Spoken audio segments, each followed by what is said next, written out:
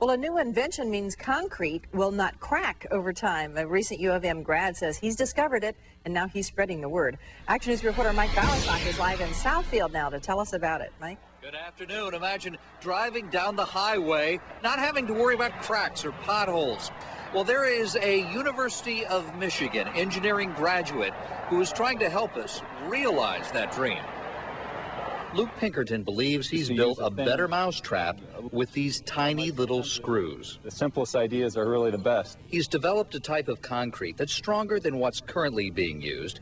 By adding those little screws, he says his concrete, if used on roads and highways, will eliminate or at least minimize cracks, which become potholes. This is a bar of unreinforced concrete. Loaded, it breaks almost instantly. I can just step on this concrete and it breaks right in half.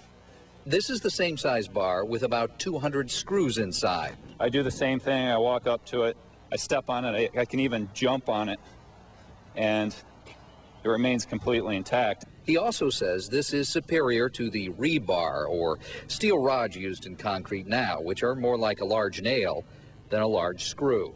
Paving new roads with this material, or even just patching potholes with concrete that's reinforced with the Helix fibers, they're both ideal applications.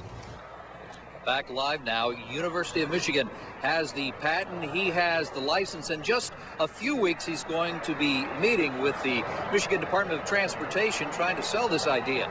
We're live in Southfield. I'm Mike Bowersock, Channel 7 Action News. Sounds like he may be making a whole lot of money if it works too, Mike. We wish him the best. All right, thank you much.